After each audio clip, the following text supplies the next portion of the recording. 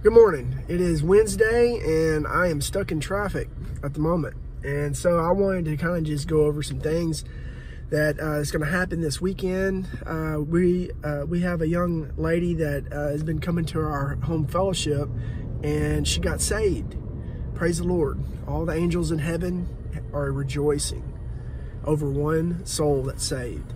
And one of the things that we're going to get to baptize her this Sunday. And one of the things that was on my heart is what baptism is and what discipleship is. Because when a person gets baptized, should be the start of their journey. When they get baptized, that is the outward sign. She was already saved when she gave her life and surrendered her life to Jesus. Baptism is just an obedience to what Jesus asked of us. But it's going to be a public proclamation of what happened in her heart. And baptism does not save us. Baptizing somebody in Jesus' name doesn't save you. Can you baptize somebody in Jesus' name? You can. Jesus tells us from his own mouth to baptize us in the name of the Father, Son, and Holy Spirit. And that's how I baptize, because that's what Jesus says. But one of the things about baptism, that is the public proclamation of your ministry. You are now following Jesus and you are starting your discipleship. You should.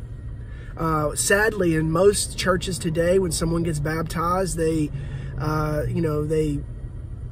might get plugged into a Sunday school class or something like that. But Sunday school classes, and I'm going to make a lot of people mad at this, but that's okay. I don't care.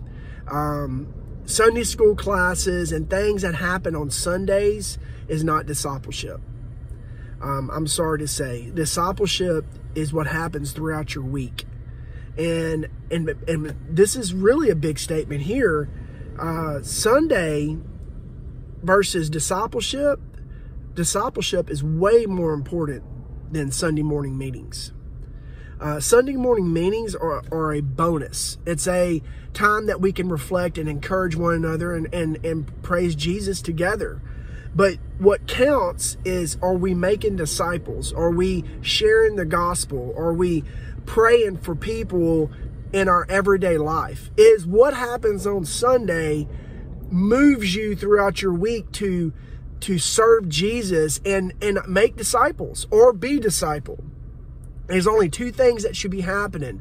Either one, you're discipling somebody, or you're being discipled by somebody. And our time in the Word should be every day. We should be reading our Bibles. We should be praying. We should be sharing our faith to the best of our ability. We should be serving Jesus with the gifts that he has given us. And we all got gifts.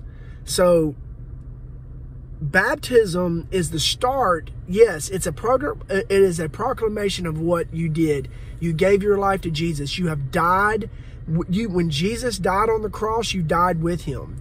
And when he rose again 3 days later, you rose with him. It's a public statement of saying, I now belong to Jesus. I am now following the Messiah. Also, it is saying it doesn't cleanse your sin. That water is not magical. It's a symbolic statement of what happened to you on the inside. But should you be baptized? Absolutely, because Jesus he commanded us to do that. He commanded us to take the Lord's Supper and to be baptized. And so we should do both of those things. But the baptism itself does not save you. The water being dunked, it is a time to reflect, and it's a great time to share the gospel to an outward group of people that is watching you being baptized. Your life, that whole act is a statement of baptism, of the gospel. The baptism is screaming the gospel.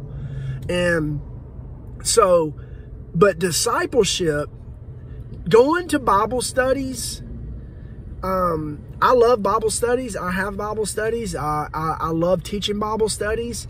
But going to Bible studies is not discipleship either. Discipleship is way more than just Bible studies or Sunday school. Discipleship is training someone to walk in their walk, and then they go train. And when they're ready, it's an apprenticeship. And when they're ready, it's studying the Word of God and applying it to your life and showing people how to do that. That's discipleship. It's getting someone in your life and showing them that. But see, it takes two to have discipleship. You got to have someone that's willing to take what they're learning and apply it to their life. If they're not willing to take what they're learning and apply it to their life, you're wasting your time, because that person is not ready to be discipled. And if that person is not ready to be discipled, that person needs to really look at their salvation. They need to look at if they've given their life to Jesus. Because the discipleship actually it doesn't point to just knowledge. It's a transformation of sanctification in your life. And you should have that desire. You should never want to be your old man. You should never want to be the person you were before baptism. That person died. That person no longer exists.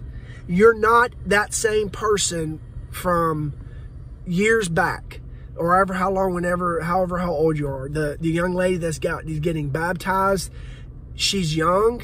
So who she was all the way up to the point when she gave her life to Jesus, she's not that person anymore. She is going to grow in her faith and she's a new creation. That's what the Word of God says. A new creation. And for us to be a new creation, that means we don't desire. And everybody moves in their own pace, but there's a reality to the pace. There's a reality to the pace. Yeah, it's not going to take years, 10, 20 years. And if a person never changes in that time frame, we got to go back to the beginning and see if that person is saved. Because salvation is you are born again. Born again. You're not the same person. That person has died. So when we see someone get baptized, it's the start of their new life. And that's what we need to do. We need to look at it. We need to preach that. We need to say we are not ashamed of the gospel. And the biggest part of our life is making disciples and baptizing people. Because that's what Jesus literally told us to do. He told us to go out and make disciples of all nations, baptizing them in the name of the Father, Son, and Holy Spirit. And so he didn't say go build churches.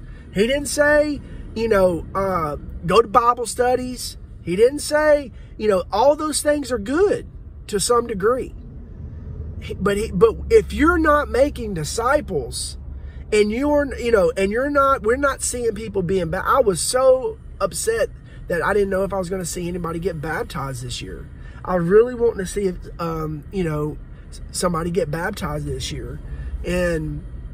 But see, the thing is that we're never supposed to just hold on to this. It is something that we've been given, a gift that we can give back out. It's a gift that we can give back out. So to attend church on Sunday, to go to Bible studies and all these things, and if you're not giving it out to others, if you're not making disciples, making disciples is not inviting anyone to church. That's not making disciples.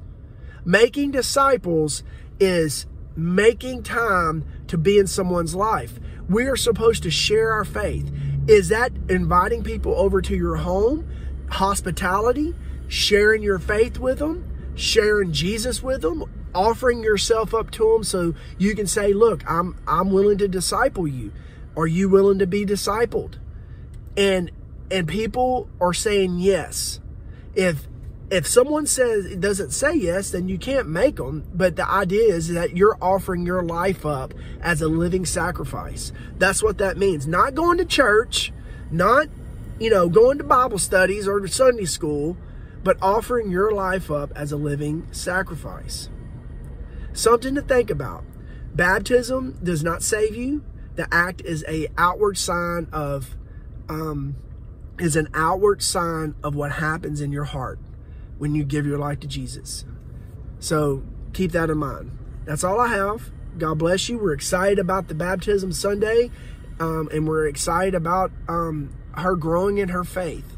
So please keep her in your prayers. Her name is Bailey. God bless you. Go share Jesus with someone.